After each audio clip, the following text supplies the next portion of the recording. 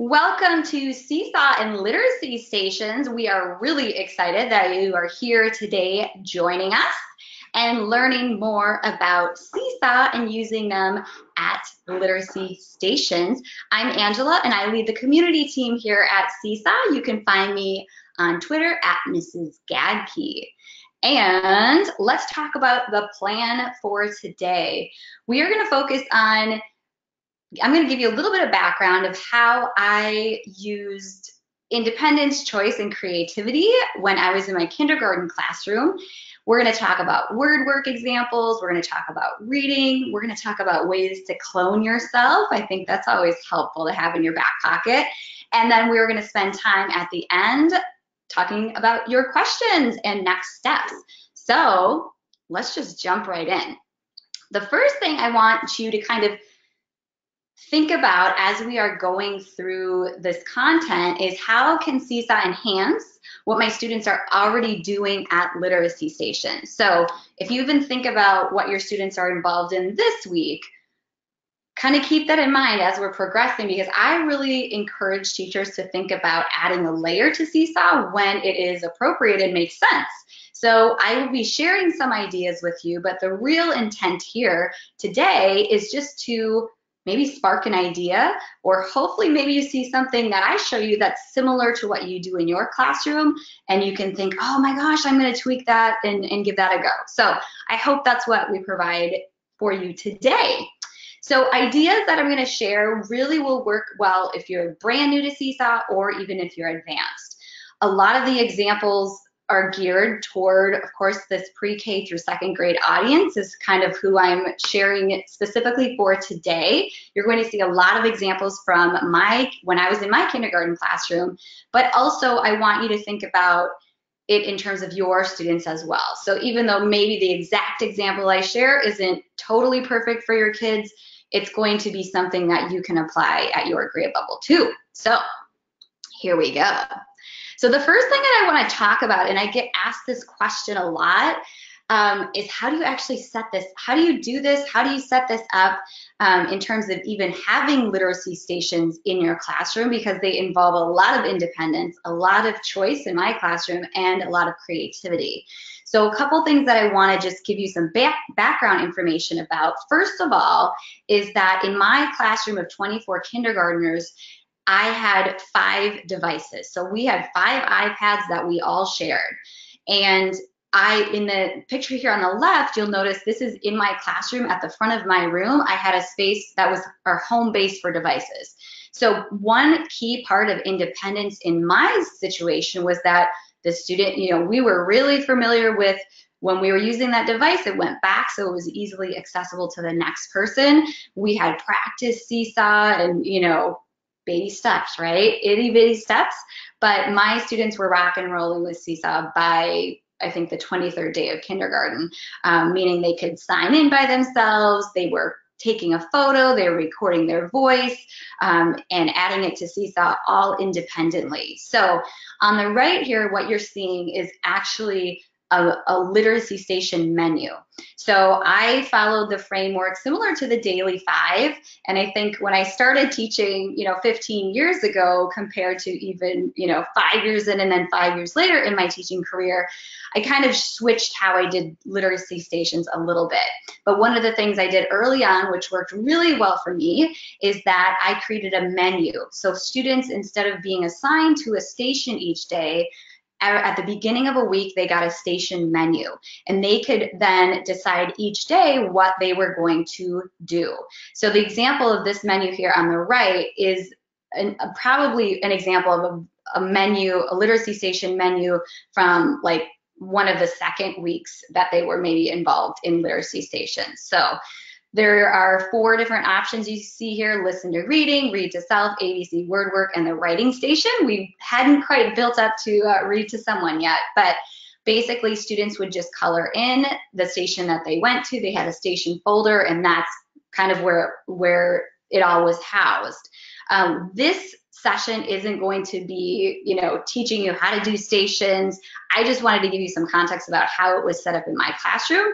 I also wanted to share this example on the right because you'll notice that sometimes in the station menu, I actually put a Seesaw icon. So they knew like, oh yeah, this week when I'm reading out of my book box, I'm gonna make sure to read one of my books to Mrs. Gadke. So, and anytime students were at other stations, they could also feel free to document their work, share their learning with one of our classroom devices as well.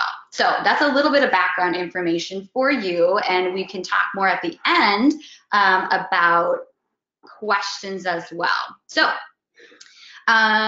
one question coming in right now is some people are looking at the writing station. So my writing station had 4 options that they could choose which one they were going to do.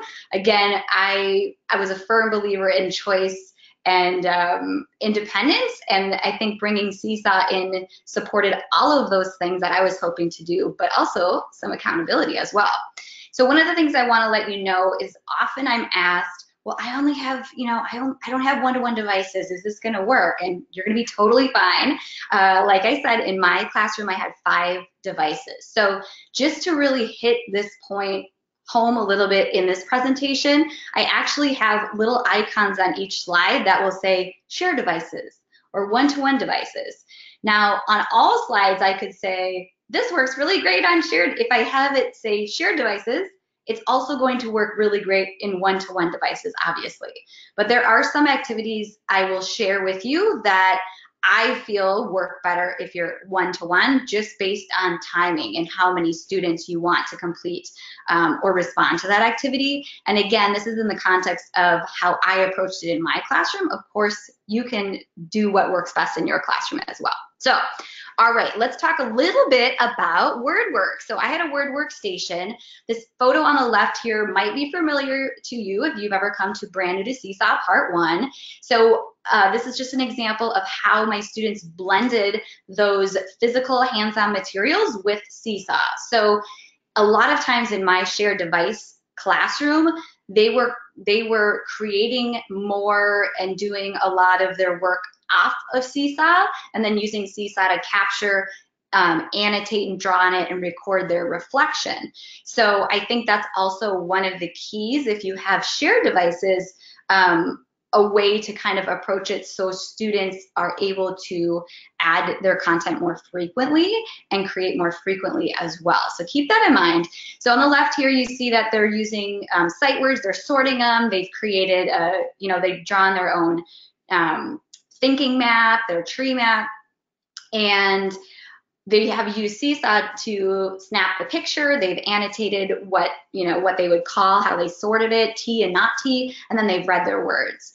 On the right, this is just an example that actually links to Seesaw activities, and what this is a word building activity. So students, again, this is just an example of them using hands-on materials to do their creating and making words. So what I would do then with Seesaw, the Seesaw component would be taking a photo, reading those words.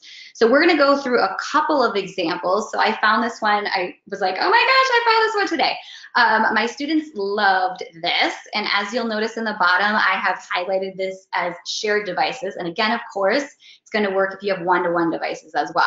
So I'm actually going to click here to kind of show you a little bit about this rainbow word puzzle activity. And some of you might be like, I've seen this, Angela, but I want to talk a little bit about it. So I want to explain how I have it set up so that if you have used the activity feature, you might get a new idea here.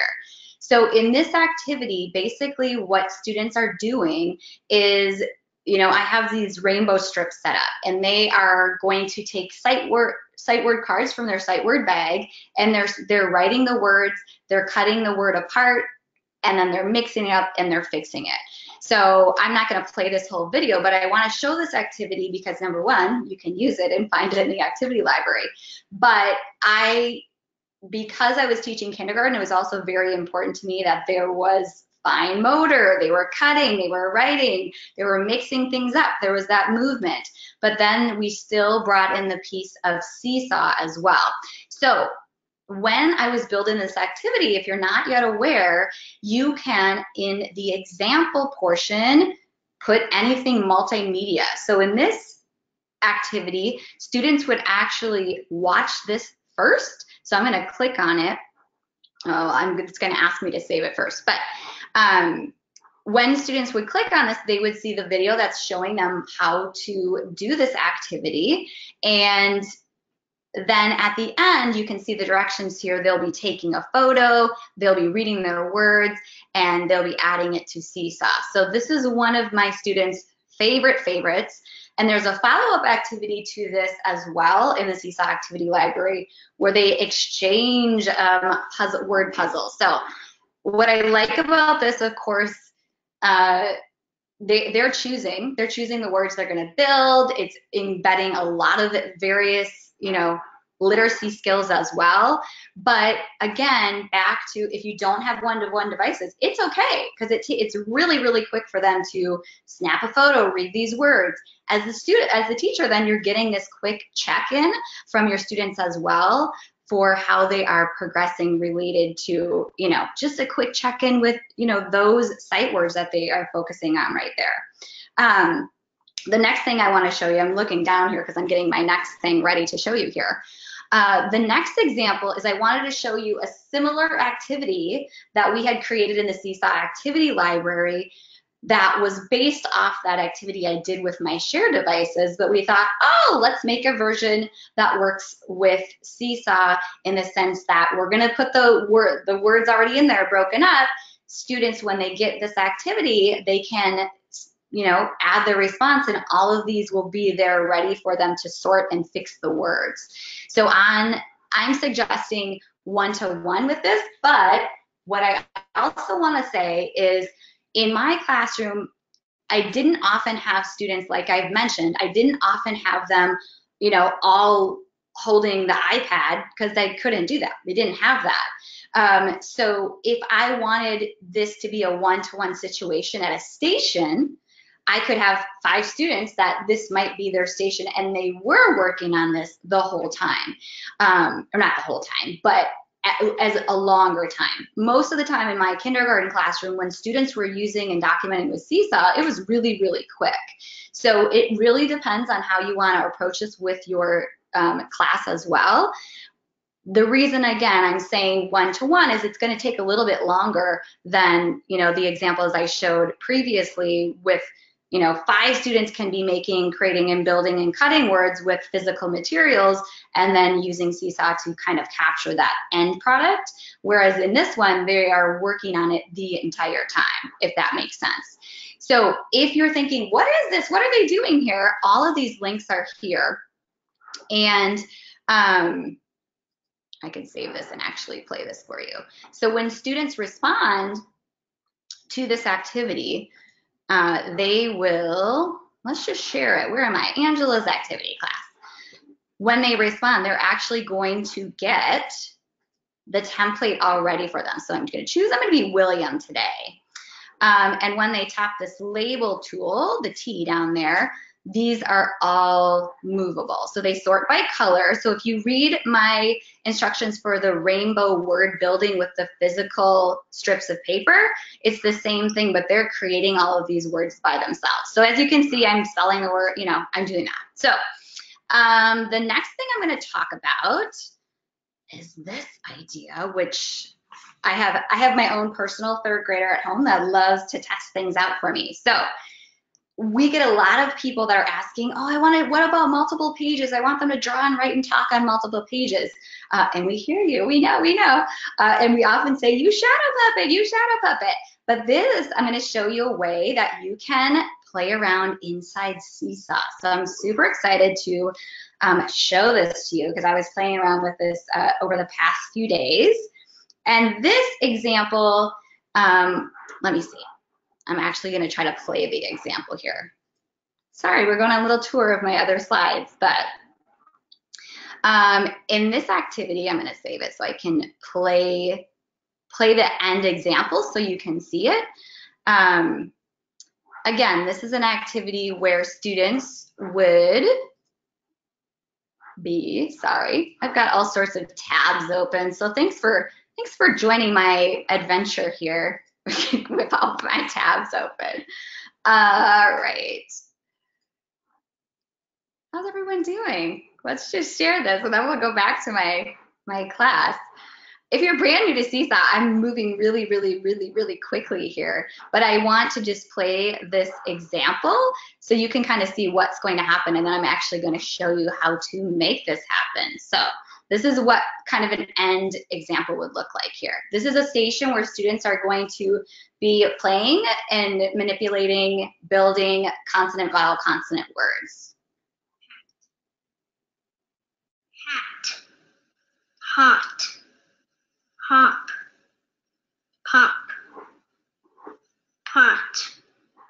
Okay, so how does that work? You said you could do that all in one thing. All right, so this particular one is only going to work with these directions if you have iPads, which a lot of you here today do. So right now on the screen, you are seeing me sign in as a student on an iPad. So I have this activity, and basically it looks super complicated, right? So I definitely would not throw this at your kindergartners or first graders without modeling this whole group first, so they kind of understand the process. And if they need to use the icons in the activity as picture cues, go for it. I would never just send this to them and be like, figure it out. So what I'm going to do is I am going to tap the add button, and you'll notice that there's a template already attached to this activity. And if you're thinking, Angela, I don't want to start with the word cap, not a big deal. You can actually modify the template as well, because I just made it in the drawing tool. So what students are actually going to do is they're starting with the word cap. So the direction said they're going to tap the drawing tool, and the reason they're tapping drawing is because I want them to get to that record button first. So they're going to tap record, they're going to read the word cap, and then they're going to push pause. Okay, now at the bottom, I need to change one letter. So I'm going to get my eraser. I am going to change the first letter. I'm going to erase it. Then I'm going to switch back to my drawing tool. I'm going to make it a T at the beginning. Now I have tap. Let's read it. Tap. Pause again. Now I'm back to the eraser. How about I change the last letter? I'm going to change the last letter. We are going to make it, what does it say now? Let's record. Tan. Pause it. Gonna go back to the eraser. Let's do the middle vowel. Okay, I'm gonna put an I. Tin. Okay, so obviously your students can just keep building and building. You might also give them some parameters of like, how many words can you build in 10 seconds? 10 seconds meaning pausing and stopping. Of course, you see I'm using the pause button because I'm eliminating, you know, the 10-minute video that could be coming at you. But I also would encourage your students, of course, depending on what you're working on, you could do any level of making word activities like this. I'm going to tap the green check. I'm going to save this. It's going to go to my teacher. And then if we play this, well, let's see here. It wanted to see if I wanted to do more things, but it's waiting for approval. But you can see as the example kind of what it turned out like if it'll play. Right? It's almost like a stop motion animation, which is kind of cool. So again, that is a way that you could potentially get around the multiple pages.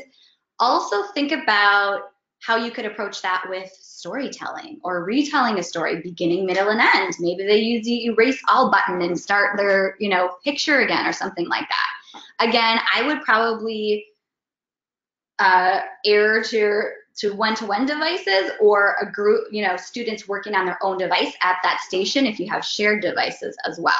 All right, let's move along to reading. My gosh, we have so much to talk about still. I need to get going. Okay, so concepts of print, right? So this is a really, really simple example. This was at my guided reading table, and we were trying to, I was working with a little group of friends that we were still working on things like what's a number, what's a letter, what's a sentence. So on the left here, the students in the group were they just took a photo, and I have this big green add button in the center right here to remind you that your students can just tap that green add button, and that will take them right to the creative tools. So you don't always have to have an activity waiting for them. If you're doing something in a small group and you haven't shared an activity, but you know exactly the steps they're going to take, just do it right there. They can tap that add button. Same thing if they're at a writing station. When I was in my kindergarten classroom, we did not have activities yet. They're amazing, and I'm so excited about them. But I also want you to remember that your students can still tap that green add button. So in the example here on the bottom left, I said to students, I said, you know, in orange, circle a number. In green, circle the sentence. Find a word, just circle one word. And then on the right, these were students that were just circling the words in a sentence. Again, you might think that's not anything brilliant. Not really. It's just a small enhancement on what was happening, and it was really a good way for these students that were still trying to, you know, even track print, to really be able to visually discriminate those differences. Here's another activity, vocabulary. So this works great. I would say this is more probably first, second grade, the concept of a personal dictionary. So again, this activity is ready for you, and what students are doing if they're reading a book and they get to a word that they don't know, or maybe you have set vocabulary each week, how are they connecting to it? Are they writing out the definition? Are they doing a drawing? Are they making a personal connection? So this is just an idea you could do as well to enhance what you're currently doing during your literacy stations. I want to point out too that another kind of pro tip here is if you want to keep these the responses in their journal easily accessible to the students in terms of being able to filter them, it's a great idea to add a folder specific to this. So I might suggest adding a folder called personal dictionaries or vocabulary, so that if you share this activity to them and tag that folder, all the responses are going to be, you know, added to that folder, so that on the student side, when they tap their name and they tap that vocabulary folder, they're going to see all of the content that is in their vocabulary folder. So it really turns out to be a personal dictionary, which is kind of cool. All right, and again, this activity is ready for you. It's just a template, so they can use the drawing tools, they can use labels, and of course that works on any device in your classroom. The next thing I want to talk about are fluency checks, right? Don't we always wish we had more time to hear every single kid read to us? My friend Cindy Vance, oh my goodness, amazing kindergarten teacher. This is my favorite activity for how do you get students to be able to record and read, and you know, they're not holding the device. This is the key right here. So they are hands-free. They have the iPad up here. They push the record button. They're shooting video. They're right under it, so you can really hear them really well. Their hands are free, so they can point to text. Even when you're working with older students, this is, you know, this is a kindergartner, but this is perfect for second graders.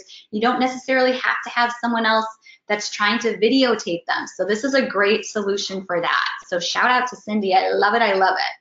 Another one of Cindy's ideas that I love is the idea of reading for a classmate, right? And it's something that, you know, they have their book boxes and we're always, you know, having them reread because we know how valuable that is in their development. But sometimes students really need that purpose. Why am I having to read this book? You know, why am I doing this over and over? So this gives them a little of that added purpose, meaning that, you know, if they're ready to read this book for maybe this special collection in your classroom, they can record their reading in Seesaw, and then as Cindy has here, she has printed out those QR codes to the classmates reading. So she has this out at a station where students could just grab and listen to someone else. How cool is that, right? So one tweak I thought, how amazing would this be, is if you buddied with an older class. You know, maybe there's a third grader or a second grader that's maybe really struggling with fluency, and you want, you know, maybe they're reading at the first grade level or the kindergarten level. Wouldn't it be cool if they recorded books for those younger students, but yet still had, you know, the ability to work at, you know, the level that they were working at as well? So again, pro tip, create the folder, put all of the responses there, so then you can print out all these QR codes, easy peasy, just by tapping the 3 dots and then print. So Commenting. Oh my goodness. I think we only have a minute left, but boy, oh boy, hang out because we have a lot more to talk about here. My friend Sophia Garcia Smith, amazing second grade teacher. She came up, well, I don't know if she came up with it, but boy, she taught me about tag. And basically it's a system that she uses to really support her students in learning how to comment. So when we're thinking about reading, I think it's also a great time during a literacy station to have students, maybe they're reading someone else's writing and they're commenting on it. Maybe they're listening to them reading and they're leaving a comment. This is a great structure she uses to model and practice good commenting, even with her second graders. I use this with my kindergartners, and you're gonna see a 5-minute video linked here of her explaining all of it, which is totally awesome. All right, I apologize for having way more content than I have time for, but we're gonna go for it. So let's talk about cloning ourselves. So basically, have you wanted to be in 2 spaces at once, right? 2 places at once? I have. So this is really simple to do in Seesaw. So this is an example of me, actually. I took a photo of basically it was a worksheet that this small group was going to do. And it was, I think these were my high flyers, and actually normally another teacher came in to my classroom on this day, but 5 minutes before I learned that she wasn't going to be there. So I was like, oh my gosh, what are we going to do with this group? So I took a photo of the mini lesson and then recorded my voice in a video. So my students were able to have me over there. Kindergarten readers, this is Mrs. Gadke. Today you're going to learn about a contraction. I'm going to fast forward. So I'm explaining it, and then off they go. So this is something that you could have at a station. You could share it as an activity. And again, this is made just in Seesaw. It's not, there's not all sorts of other apps, but easy peasy. Shout out to Marnie Lambitz and Megan Collins, because I think they were the first grade teachers that I saw talking about using Seesaw for spelling tests. Talk about cloning yourself. Basically what they do is they record themselves giving the spelling test so that students can take it on their own time, even at a station. So they recorded it on Seesaw. They took a photo. They actually made these cute little backgrounds that you see here. They take a photo and they record the test. I also, Jimmy, one of our very lively, active 3rd grade teachers in our 3rd grade group, oh my gosh, every time I see his post, he makes me smile. This is an example of a video he shared. Happy Valentine's Day, 3rd grade. I love my 3rd graders so much that for Valentine's Day, I decided to give them a spelling test. It's a rollover from last week. We had 2 unexpected ice days, so folks at home, I'm really not that wicked. So here we go. Please make sure you have your name, number, and your date on the top of your paper. Number 1, sell. Sell. All right, so you get the idea there. So again, wow, can you think of the opportunities in your classroom if you weren't spending, the chunk of time giving the test to, maybe you have tons of different groups. This is a continuation of an idea from Marnie and Megan. This is from a presentation that they shared, a webinar they did last year that was just, it just inspires me. So basically they have individualized spelling tests, meaning they differentiate for spelling at a level that, I think we all would love to get to. So basically this is an example of, on the previous slide, they had recorded the spelling list. Okay, and then they printed the QR code for each spelling list, and then that is displayed in their room throughout the school year. Okay, so that means that if you're a kiddo that's on spelling list 16, you would just walk over to this QR code, scan it, listen to them giving the spelling list, take your paper and pencil, write it down, and then you've got your 20 different kids maybe potentially doing 20 different lists at the same time. So they teamed up and worked on this together, both of the teachers.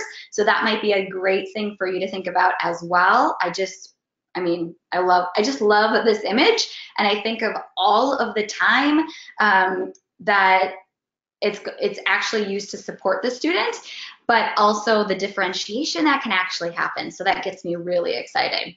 I really talked extremely fast, But I want to pause because I've just flooded you hopefully with some ideas. But I want you to just grab, jot a little note right now because I want you to think about for a moment of all the things that I just threw at you, some ideas coming your way. What will you actually try in the next 24 hours?